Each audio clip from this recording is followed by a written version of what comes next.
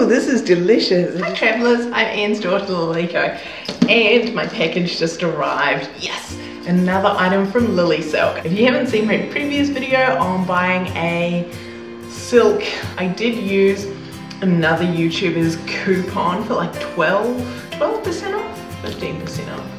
It's getting colder in New Zealand, so I thought I should buy something warmer to wear. I linked this item below. It is not an affiliate link. The Lilysilk comes in beautiful boxes.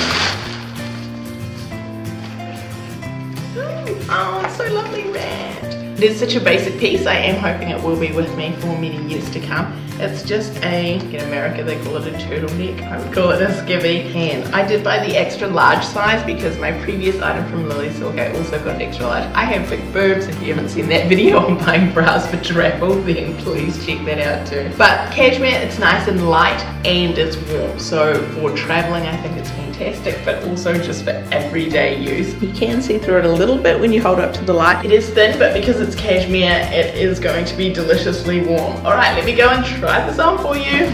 So nice and soft, which is exactly what you would expect for cashmere. It does have ribbed cuffs and a ribbed bottom. There isn't as much length as I was hoping to this. Alrighty, if you found this video helpful, please give it a thumbs up and consider subscribing as I post new videos every week giving tips and strategies that may help enhance your travel experiences. The website says that you can wash it in your washing machine on the delicate cycle. I would also put it in a bra bag, in a clothing bag, in a bag, in a delicates bag.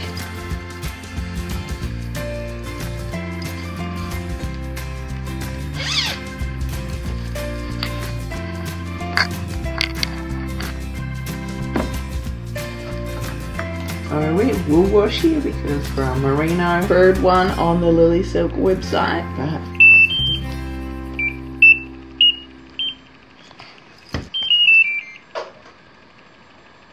alright. The website says to put it over a washing basket. I am not gonna, and like rest on a towel. If I hang it inside, yeah, it might sag in between these. I'm just gonna drape it over this, because then it gets that flatness. So hard on black, I know.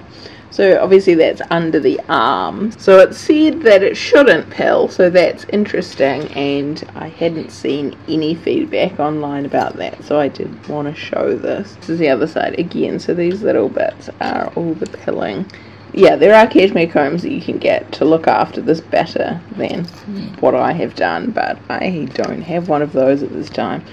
And this is my first time washing it. This is right by the fireplace, so it should dry fairly quickly. That's all the way along the sleeve. At least a dozen wears at this point. I'm not sure how often you should wash it. Normally I go on and on about merino wool, and I've made a number of videos about these merino pants. Because they're both so lightweight, I think that they go great for your travel capsule wardrobe. I got it in a plain black, so it's as boring, but it goes with anything and does give you such a layer of warmth. It is expensive. It is a lot of outlay, knowing that it's 100%.